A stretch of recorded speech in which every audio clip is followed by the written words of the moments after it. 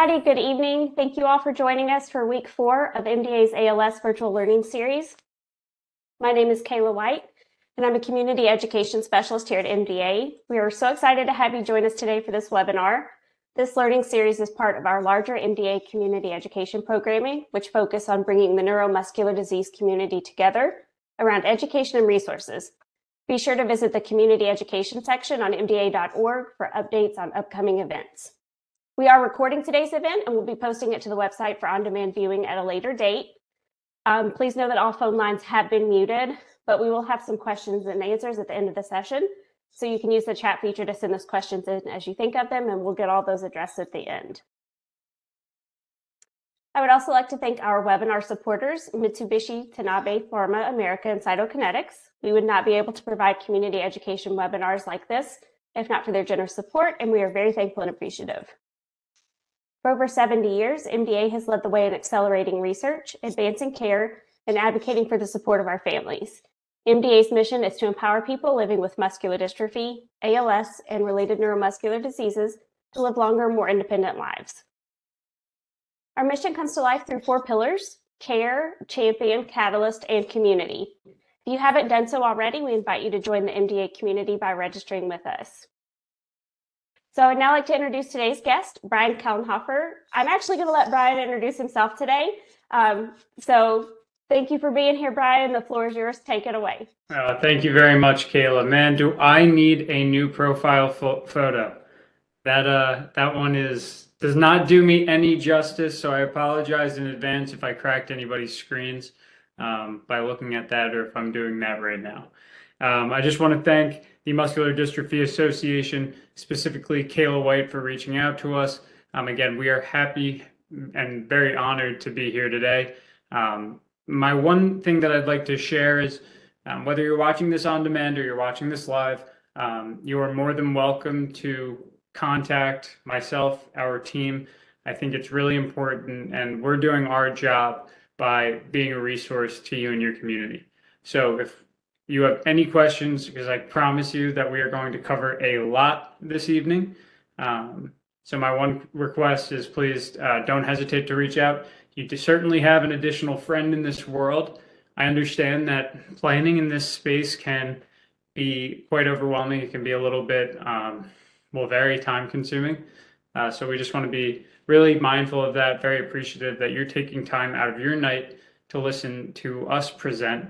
But again, as part of this ALS virtual learning series, I was speaking with Kayla yesterday, and she shared with me that it was really important to families that she was getting a lot of questions on financial planning. And excuse me, I think financial planning, it's never the most fun thing to talk about, especially also in this space. So with that being said, we're going to try to make it something that can be quite overwhelming and vast, and simplify it. And that's really our intention today. So with that, I'll give a little background on myself as well as our team. But first, let me just open up our slide so we're ready to go here. And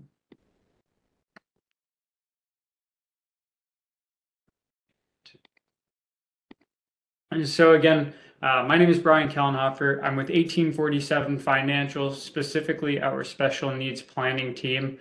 I've been with our firm since 2017 now. A little background on our team specifically. For almost 20 years, over 15, our team has really specialized in planning for loved ones with some level of supplemental needs, whether it's special needs, neuromuscular diseases, and again, and what does planning look like in that space? It has been the majority of our practice now for those past 15 years, as well as my goal has really been to expand our team into the mental health space as well. As you can imagine, minimal resources are not necessarily as visible ones, specifically going through elementary school, high school, so on and so forth. So with that being said, I'm going to get right to it. We typically consider our workshops, or the terms that we quoted or coined, being a 3-person retirement. That would be for if you had a loved one or a dependent with supplemental need. But with that being said, I understand that those attending, this is a little more vast, not necessarily age specific. So if I don't cover in this workshop what you were hoping to, again, Kayla, please feel free to pass around my information. And I'm happy to answer any questions more specifically at another time. Now, with that, again, going back to my conversation with Kayla, is really trying to understand what's important to the caregivers and what's important to the family as a whole.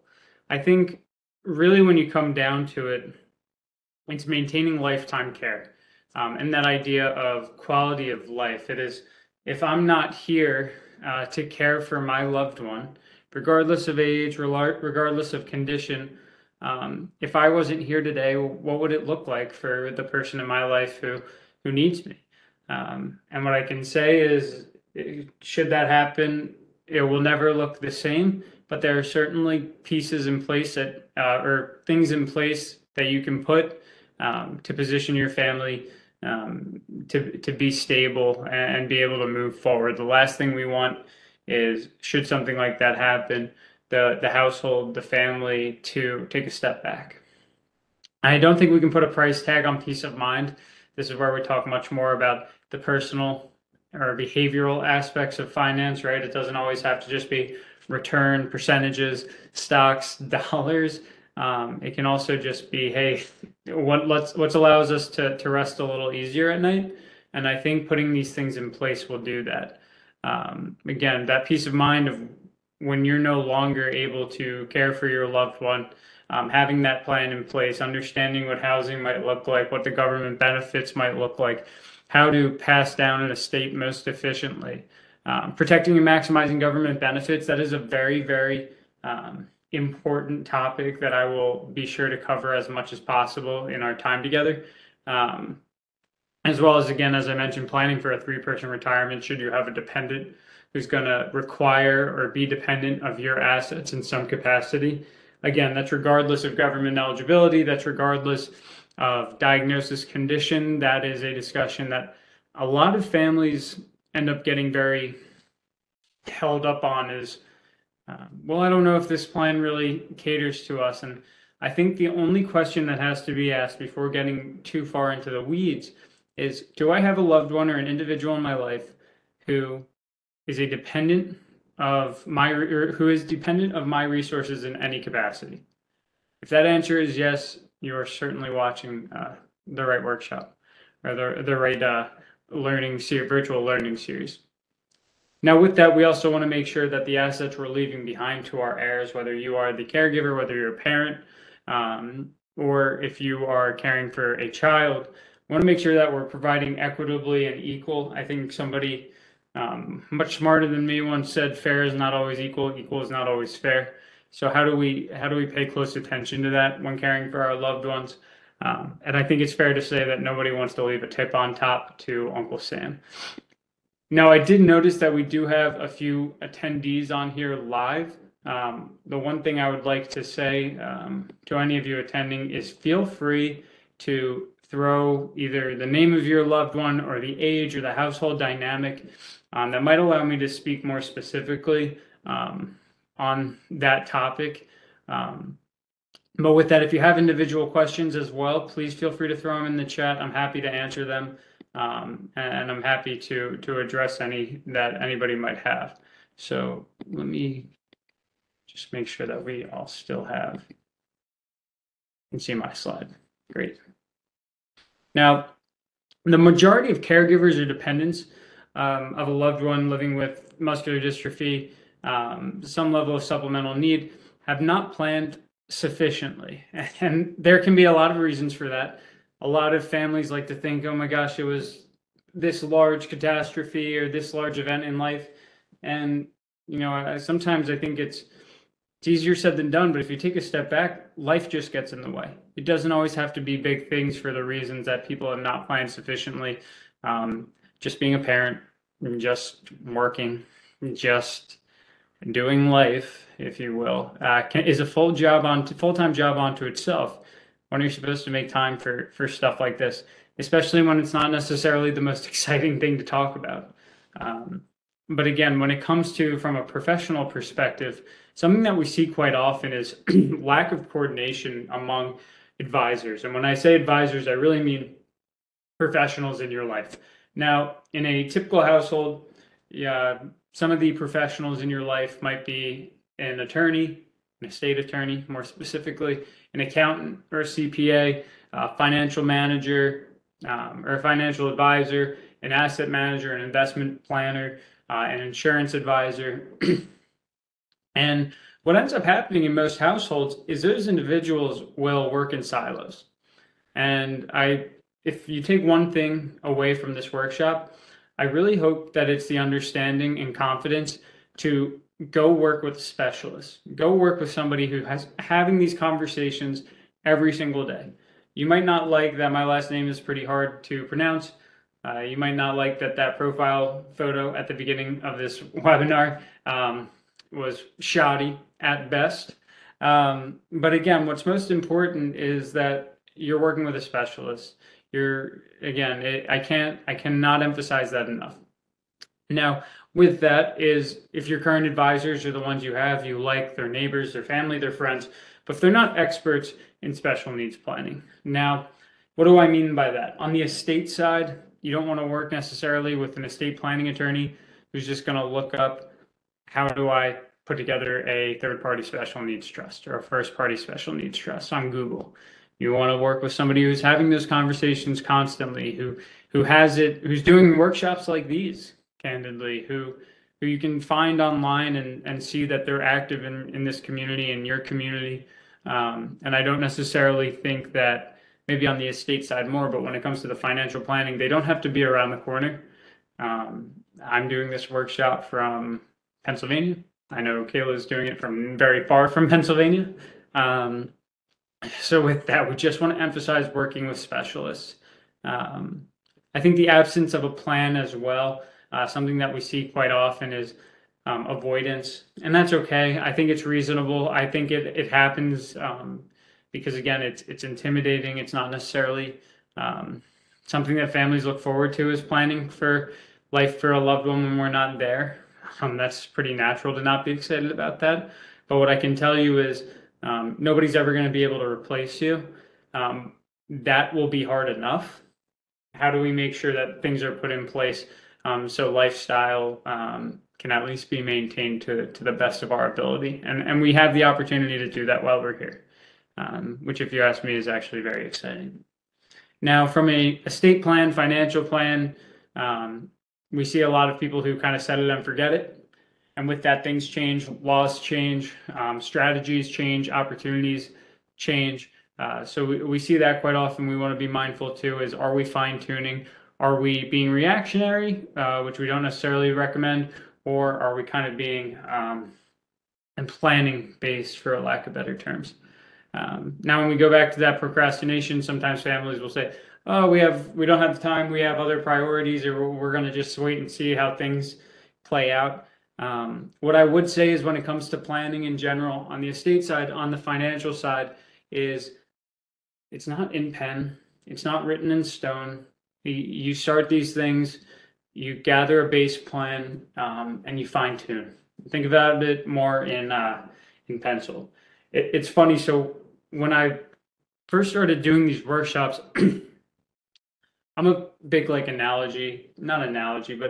I'm a pretty big, I won't say, I like to compare things. I like to make things, break them down, make them a little more real world for those who attend. And with that, I was trying to compare these workshops to something. And something that I thought of was that these workshops are actually kind of similar to building a home, not necessarily buying one, but building one. What typically ends up happening when families think about buying a home, the first thing they think of is like the furniture or what kind of, what do they want their countertops to look like in the kitchen, or do they want a pool? When really the first thing you're supposed to do is just research the area and make sure that it's where you need to be and where you want to be. And when it comes to planning in this space, I think that first step, that research, that understanding of, am I in the right place? Is this where I need to be? Is coming onto this workshop, either attending live or watching on demand. And from there, it's just step by step, right? How do you eat an elephant bit by bit? And you take your time, and before you know it, your shoulders start to drop, your breaths become easier, and something that seemed very overwhelming is starting to, really turn into this really pretty picture. So again, I just wanted to touch on that because I do think it's important that families know, it's one day or day one. Now with that, special needs planning can be very difficult for general financial and estate planning, but when it comes to a true special or supplemental needs plan, there's really three main facets, and that's the legal or the estate plan, the government benefits and care management, as well as the financial planning. Now, what you'll notice on this slide is a few things. The first one is that my designations in wealth management, my degrees in finance, that is not to compliment myself. That is just to make crystal clear that it's certainly not art. Why do I say that? Because this is a pretty shoddy at best representation of a three-person a special needs plan.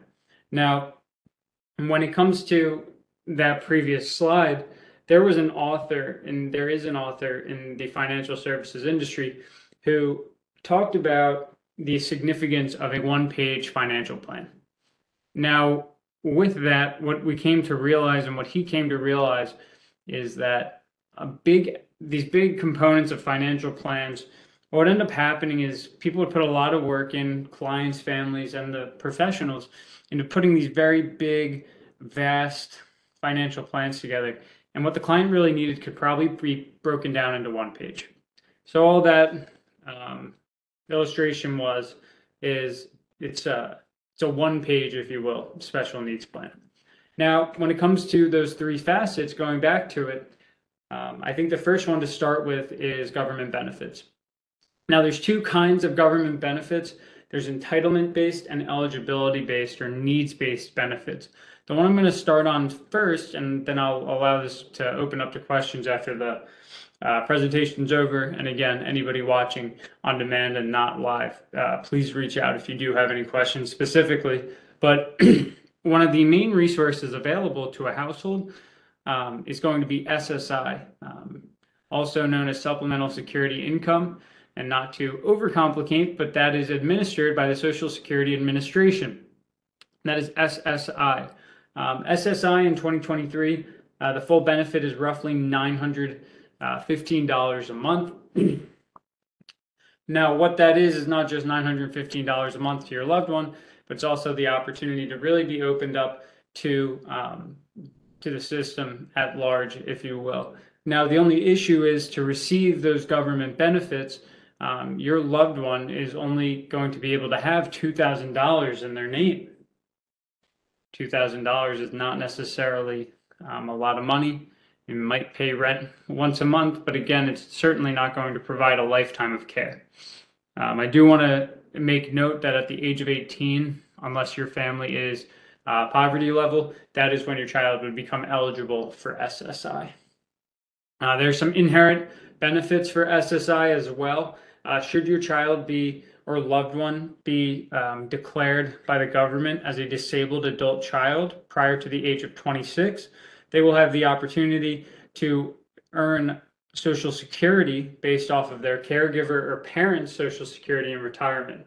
So to just give a kind of basic math example is mom or dad retires, they're receiving $3,000 a month from Social Security in retirement. Their loved one, should they be declared a disabled adult child, will just be eligible to receive 50% of that benefit. So now they've gotten a bump from that $915 of SSI to $1,500 a month of Social Security. As you can imagine, that is much more. It's a great benefit, but there's also going to be some key considerations for families when they start taking Social Security in retirement. What's going to be the best benefit for the family as well as their child. Something I do want to preface is government benefits, SSI, should be seen as a floor for your loved one. Think of it as food and shelter.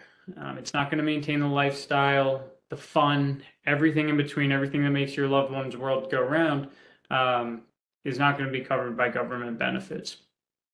Now, what you may be thinking is, okay, $900 a month at 18, when we retire, $1,500 a month, it's still $2,000 resource limit. And you're absolutely right. So what do you do next is you'll typically go to an estate planning attorney, one who specializes in special needs planning, to get all of your estate work done. Again, we want to make sure that this is a specialist. There's some verbiage in estate work and estate plans that can certainly be very inefficient by somebody who's not experienced. So you just want to make sure that you're working with the right people. Now, when you go to an estate planning attorney, one who specializes in the special needs space, they'll probably have you create or update wills. Per my last will and testament, this is who will take care of my loved ones. This is how we will leave things behind.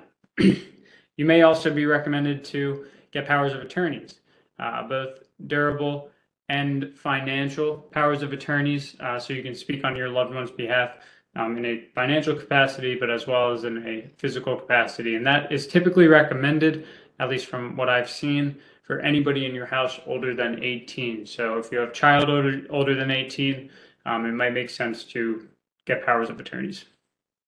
And then what will also happen, and this is where we tie back to the government benefits, is an attorney may recommend creating a special needs trust.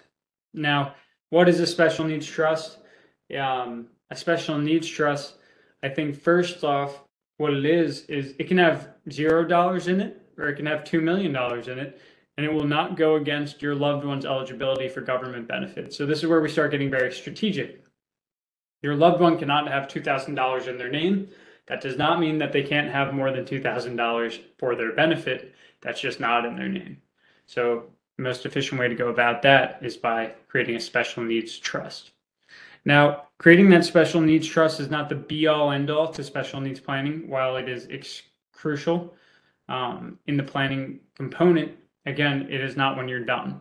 Again, without a funding strategy, without a properly designed funding strategy for that trust, all you have is a very expensive stack of paper. So we want to just be very mindful of that and understand that job is not finished yet.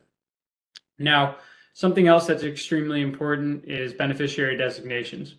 It might be one of the most important aspects of planning in this space, because we want to make sure that whether it's you as a parent or caregiver, siblings, aunts, uncles, grandparents, cousins, friends, we want to make sure that they're not leaving any assets, whether it's life insurance, retirement plans, cash, homes. We cannot leave those outright to our loved ones. Reason being is they could become quickly ineligible for government benefits, or we're going to have to get very reactionary with those assets to be able to maintain those benefits for your loved one. And again, as I mentioned, special needs planning does not begin and end with having that special needs trust. There is far more to do.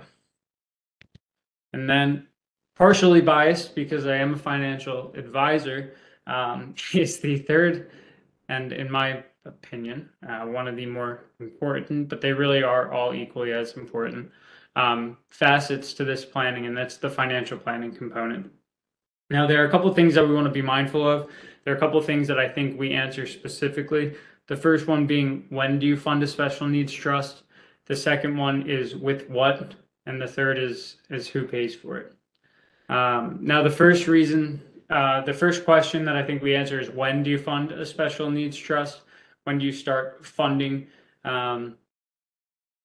anything like this for the benefit of your loved one? So a better question, and it's one that's typically best answered live, is, I mean this tongue in cheek and I don't mean to be fresh, but if you have a loved one or a dependent with any level of supplemental need, or in general, is who's going to pay for everything that they want and need while you're still alive? And typically that answer is from parents is, well, we are. So with that being said, you are the living, breathing special needs trust. You just happen to go by mom and dad.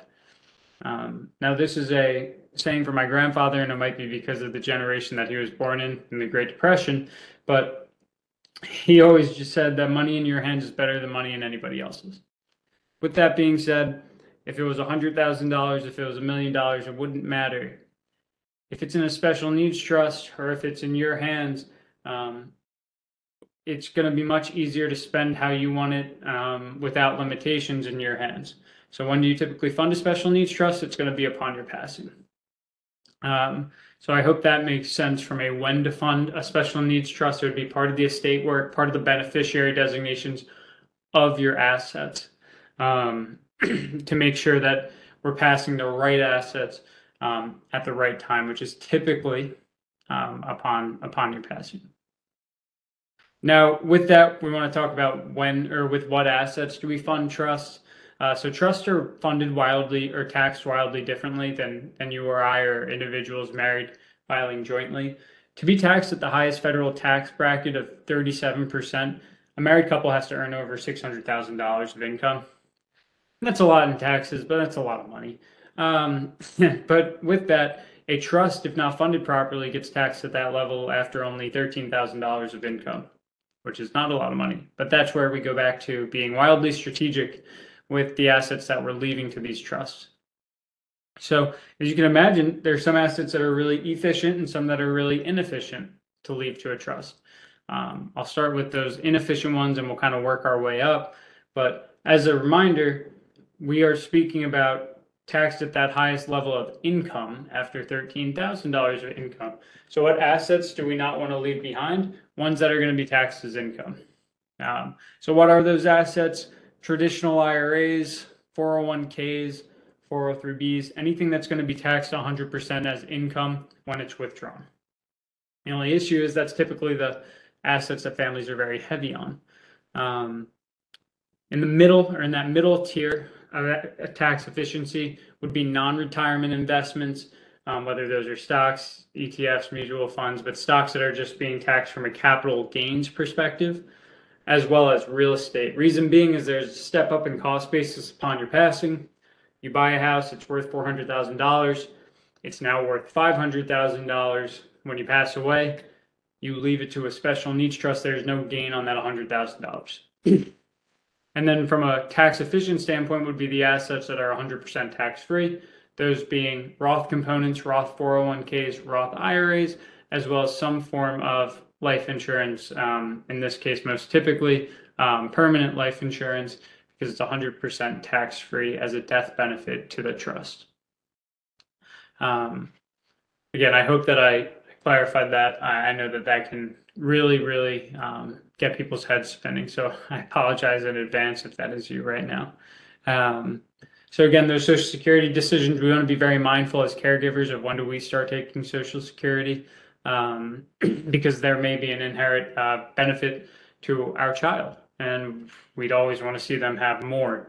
So with that, it's just something we want to be mindful of, something we want to pay attention to as you go through your own planning, your own retirement planning. Approaching investing differently. I'll give this a more in context kind of example, but if mom and dad are 50 years old, a typical financial advisor would say, oh, you should be in an asset allocation model of 50% stocks, 50% bonds, or whatever. If you have assets, or if you have a loved one who's going to be dependent of your assets, whether you're here or not, and they may be quite younger than you, then really those assets need to be invested more appropriately towards their age. And where's the only place that beats inflation, which is the real risk to your assets, to your loved one, is purchasing power. And logically, the only place to beat inflation net of taxes is going to be the stock market. So we want to be really mindful of how we're investing, that we're making sure that our assets are going to be here much longer than us, because they need to be. On the insurance planning, again, whether it's an audit of your personal insurance that you have now, or going through the process of life insurance, it's a wildly tax efficient way to fund trusts. Reason being, again, is that it's 100% tax-free death benefit.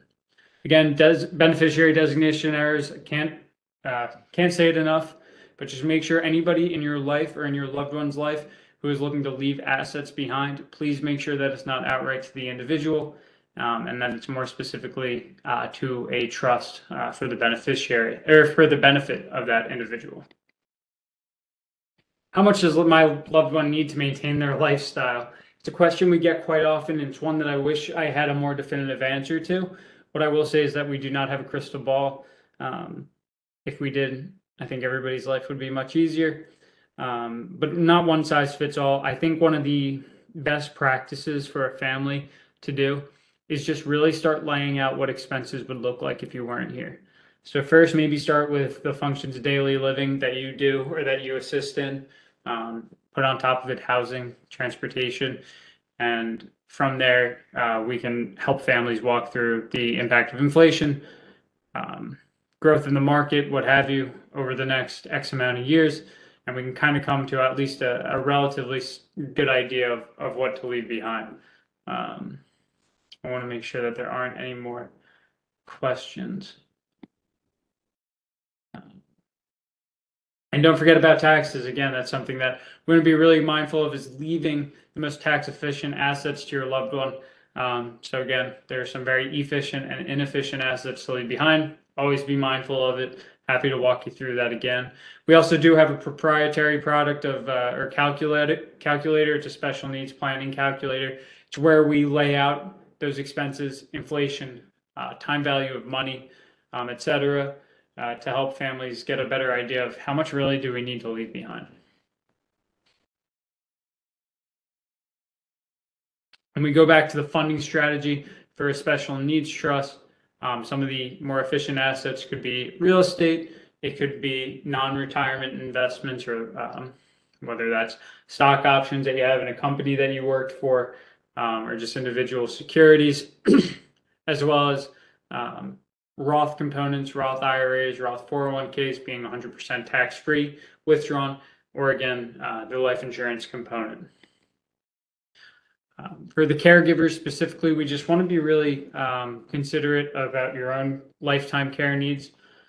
It's very easy as parents to never think about yourself. But the one thing that we do want to make sure is that you are never becoming a liability to your family financially, to any of your children.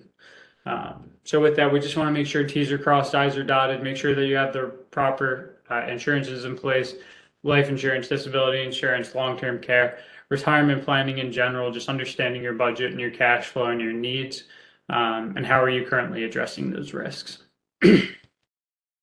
Now, ABLE accounts, we do get a lot of questions on. Some of these notes are specific to my state of Pennsylvania, but I want to really make sure that everybody understands that ABLE accounts are not a replacement for proper financial planning, and they are not a replacement for a special needs trust. Now, an ABLE account is only for disability-related expenses can be paid from it. So the tax breaks that you would even get using it, again, they're not even going to be eligible unless it's for a disability-related expense. In the state of Pennsylvania, the maximum annual funding amount is $16,000. Something that we note is they're very similar to 529 plans or college savings accounts. The investment options are limited. They're usually in pretty expensive mutual funds. We think that there can be better ways to leverage dollars that you're using to put into these kinds of accounts for a greater benefit when it's really needed to fund a trust.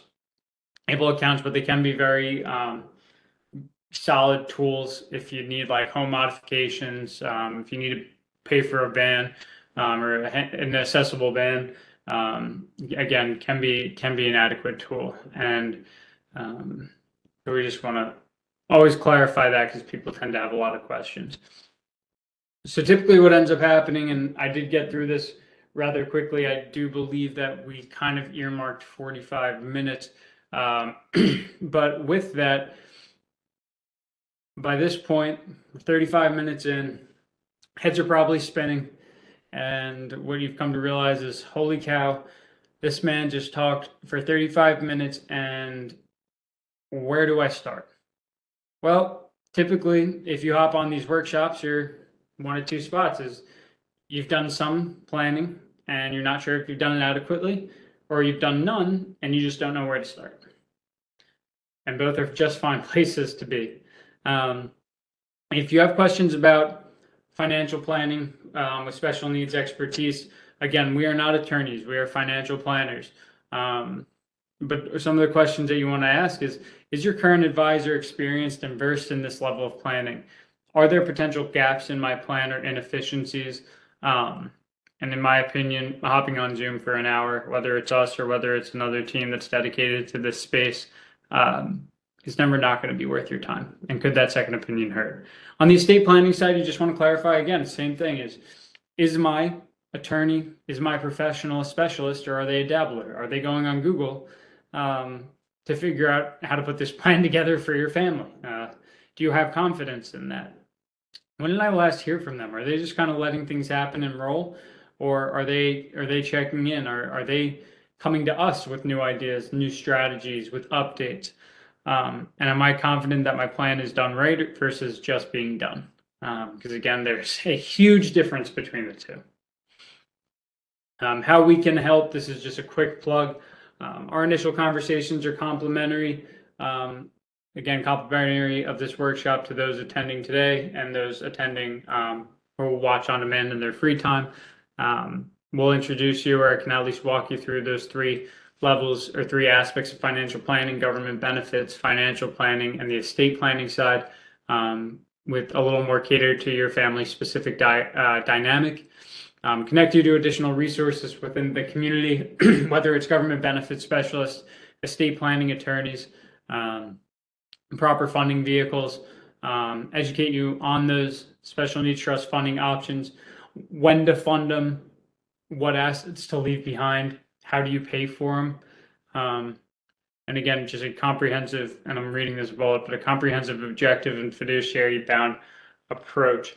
Again, we're happy to walk you through all of it. And again, that's complimentary. It's just an extension of this workshop out of our gratitude to Kayla and MDA. And just to summarize, surround yourself with experienced quality professionals, those who have your best intentions at heart, those who are familiar with the space and who are not dabblers. Nobody knows your loved one, your life, your dynamic better than you. Guide your professional. Don't just kind of let them steamroll you. Because again, every single family, every single dynamic, every single plan is different. And really the ones who are going to know that it's going to work best is you. When we consider planning in this space, I really want to emphasize that it's not bare minimum. We want to really think lifetime care, quality of life, maintaining lifestyle, and having a true plan versus in just moving forward. So with that, I will open this up to questions and answers if anybody has any. Kayla, if you have any questions, I'm happy to answer. I'm going to put in the chat, and I'll ask Kayla to maybe send it out as well, my email and phone number, just so everybody has it. Feedback is always appreciated. It's also, again, questions, as I mentioned, you have a friend in this world, definitely one in this space. So if you do have any questions regarding your family's dynamic, your family's needs specifically, I'm happy to answer. And I'm here as a resource. So thank you guys very much.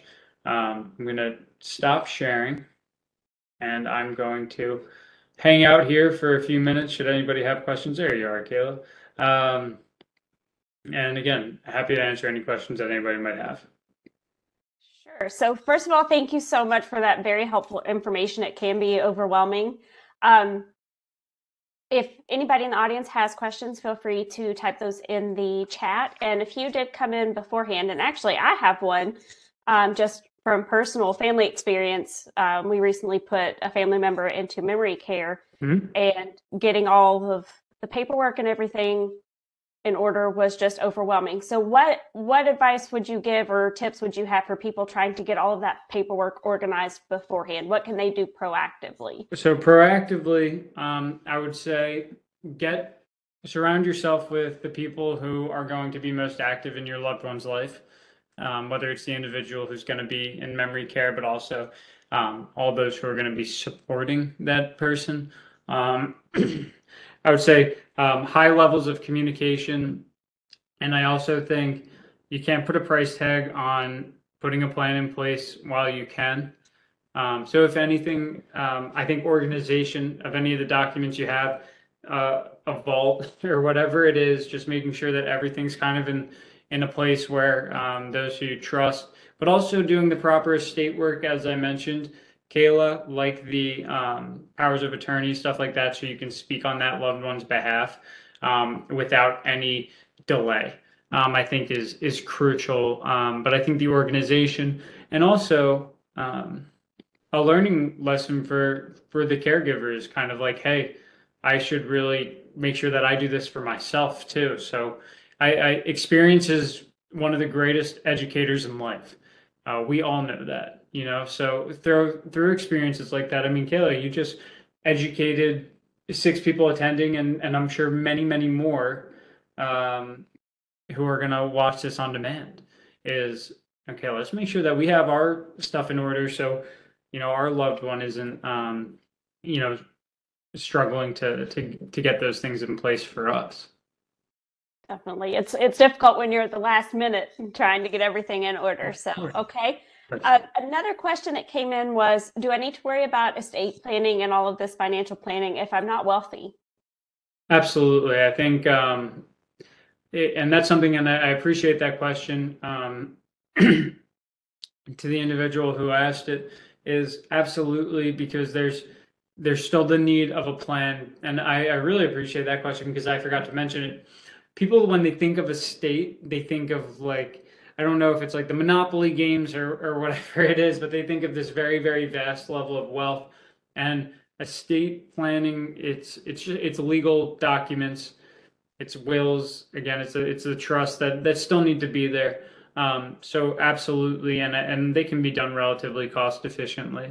Um, and that individual, again, please, I threw my email and phone number in the chat. So if they'd like to have that discussion a little more personally, happy to.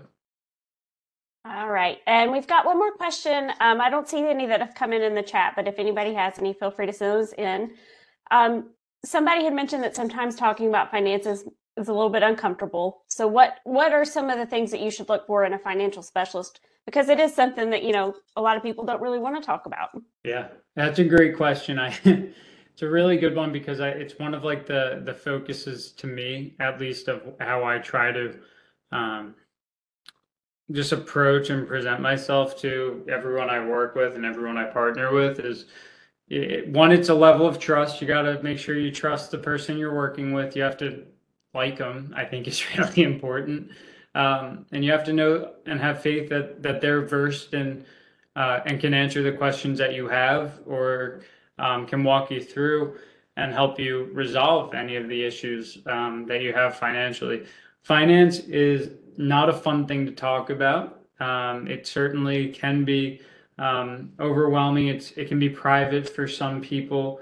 When you're what you're looking for, I think, is somebody who's gosh, I'm going to butcher the saying, but you have, 2 ears, one mouth, act accordingly, kind of. So a financial advisor is just not trying to throw things in your face or products or what have you, and who's just listening.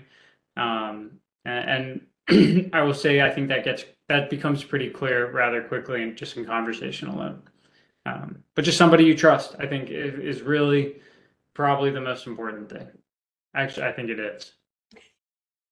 All right, that's great information and advice. I don't see any more questions that have come in. So I again want to thank you so much for sharing your time with us today, Brian. We so appreciate it. Your expertise and everything you do for the neuromuscular disease community. We just thank you so much for being here, and we really appreciate it. You got it, Kayla. Thank you very much. Thank you to all those who attended. Thank you who are going to watch on demand. Kayla, again, anybody has questions who watch this, please have them reach out. Will do. Thank you so much. Thank you, guys. Have a great night. Again, I would like to thank our webinar supporters, Cytokinetics and Mitsubishi Tanabe Pharma America. We would not be able to provide community education webinars like this one if not for their generous support, and we are so thankful and appreciative. If you're new to MDA and are diagnosed with a neuromuscular disease under MDA's umbrella, or are a loved one of someone who's diagnosed, we encourage you to stay engaged with MDA. You can do this by visiting mda.org/join and completing a short form. Joining is free and will keep you up to date on the latest research, educational programs, and supports. We'd love to hear your comments about this webinar. If you have a smartphone, you can open your camera and point it at the QR code on the screen. That'll pop up a web page with a short survey on the webinar. If you don't have a smartphone, once the webinar is over, you'll get an email with a link in that email. If anyone has questions after this webinar, please feel free to email them to mdaengage@mdausa.org, and we will follow up with you. This concludes week 4 of the ALS Virtual Learning Series. Thank you so much again, Brian. Thank you, everybody, for attending, and we hope to see you next week for our final week for a caregiver panel discussion. Thank you all. Have a good night. Yeah, everyone.